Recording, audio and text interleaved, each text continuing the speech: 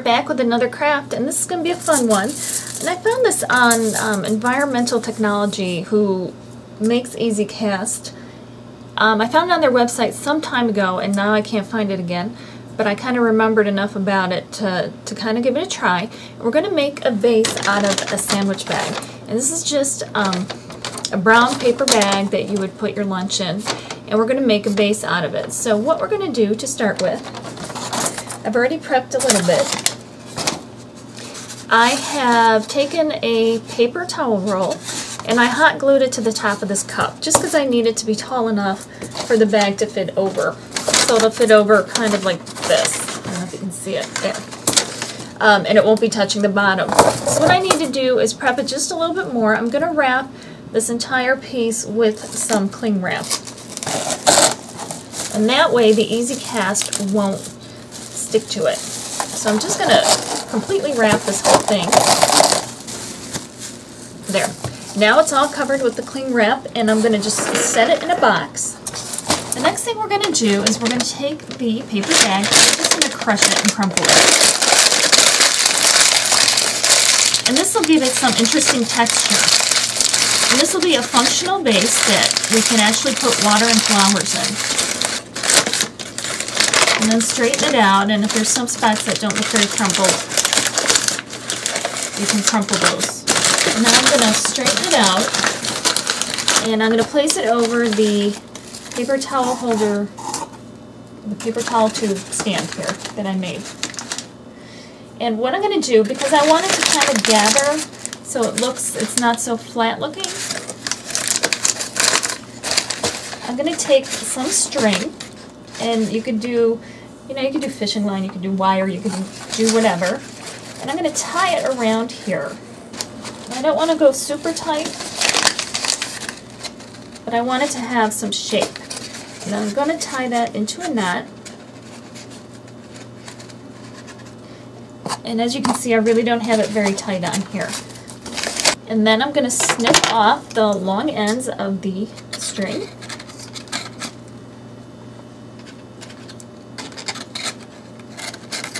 And what I'm going to do with the strings, I'm just going to actually put like a pretty ribbon around it, well, over it when everything is dry. Now that I have it the way I want it, and I've kind of poofed it and shaped it, all I'm going to do is use the Easy Cast Resin, which I have used many times before, and I know a lot of people that internationally are having a hard time finding it, and I'm going to link to the website where you can find a directory of places where you can find it internationally. But I've already prepared it according to the directions, and it's again the Easy Cast Resin, and all I'm going to do is use a disposable paintbrush, and I'm just going to start painting the bag, and it's going to soak into the bag and kind of give it a darker color.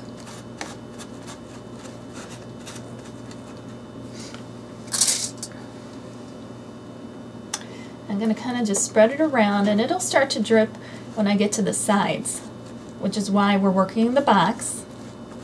But you want to make sure you get the whole thing covered and saturated, and you will be able to tell just because of the difference in the color. And I'm going to show you right now on the top so far the difference in the color. So if you missed a spot, you'll definitely know you missed a spot. So just keep working that until you get the entire bag covered with the Easy Cast Resin. Once you have everything covered, and I took a straw and I blew it over the surface to get rid of as many bubbles as I could. You can use a lighter, but remember you're working with paper now, so it might be a little bit more sensitive, so you want to be very, very careful. A lot of this is going to run down, and in 12 hours we'll come and we'll flip it over and we'll do the inside, and we'll just do a layer of resin on the inside, so then it's completely water safe, and you can put water in there for flowers, and you can use it over and over again. Okay, the project's been sitting for maybe an hour or so with the resin on there, and my only concern is that the vase might not sit very stably on the table after, only because, let me peel that off, because it's not really super level at the bottom. So I don't want it to be kind of collywampus when I have it sitting on a table. So I'm going to take some parchment paper, And most of the running is finished on here. And all I'm going to do is flip it over onto the parchment paper. Now once I have it flipped on the parchment paper, I can adjust it just a little bit more.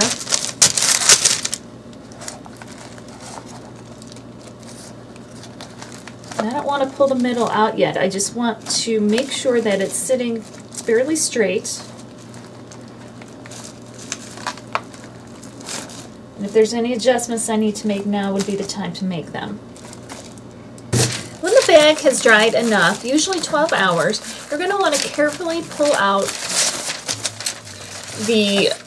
your form inside. And the plastic wrap will release. Sometimes it takes a little tugging, but usually it'll come out okay.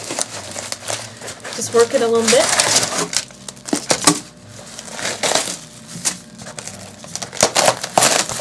And there it is. And now what we're going to do is we're going to mix up a batch of the resin and put it on the inside. And once you've prepared your resin, all you're going to do is just dump it right into the bag. And you want to make enough to be able to saturate the inside of the bag. And then all you're going to do is you're just going to swirl it around until you get everything covered inside of there. Right, and then let it sit for another 12 hours and then you'll be done and we'll have this really, really cool vase. So next day we're back and here's the vase out of the paper bag. It's been about a little over 12 hours, so it's going to need just a little more time to fully cure. But here it is. I mean, you can tell it's hard and it's just going to get harder. And all I'm going to do now is I'm just going to put a ribbon around it and then I can add some flowers. Okay, here it is, and I'm going to add some pretty flowers and then I'm going to have this beautiful vase. So I hope you like it. I hope you give it a try. Remember to rate, comment, and subscribe, and you can go to my website and find the directions for this and all my other crafts on there. And that's at www.craftclutch.com. And we will see you next time. Thank you again for watching. Happy crafting!